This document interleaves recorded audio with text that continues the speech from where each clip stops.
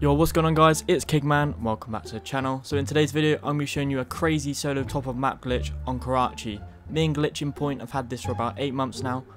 Bruh. And it's time to show you this amazing glitch. So to do this glitch, I recommend you having light boots on because this really helps with the glitch method, and also a pistol, I guess, some sort of light weapon. So to do this glitch, you want to make sure you have a deployable cover and place it exactly how I do. After, you want to stand on top of the barricade and do a dolphin dive strafe exactly like this. As you see, here's a controller preview. You want to run forward, turn your analog to the right while pressing circle at the same time. This is a very hard strafe. I recommend practicing because this did take me several hours to do this.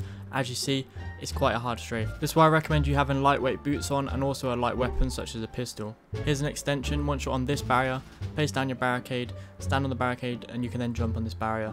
If you want to do other extensions like getting out the map, if you just run out, jump on this car, quickly jump on this fence, as you see there will be no timer. Then you can go inside of all these areas and you can pretty much climb on top of the roof fully, and yeah, you can pretty much explore pretty much the whole of outside of the map. Just be careful because the floor is fake, so just be very careful of that. But yeah, I really hope you do enjoy today's video on fully outside of the map on Karachi and also top of the map on Karachi solo. If you are new, make sure you like and subscribe so you don't miss out. I'm King Woods 4, peace out.